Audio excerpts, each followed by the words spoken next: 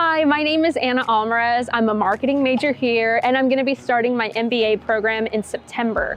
So I'm a first-gen college student. One of my earliest memories I have is cleaning houses with my mom in the second grade. Being a first-gen college student, I've had to find a way to put myself through college and find the opportunities for myself. So I created my marketing business when I was a 15-year-old high schooler, and since then I've worked with 20+ clients developing marketing strategies. I've worked with TED Talk speakers and people that have been featured on Oprah's Super Soul Sunday.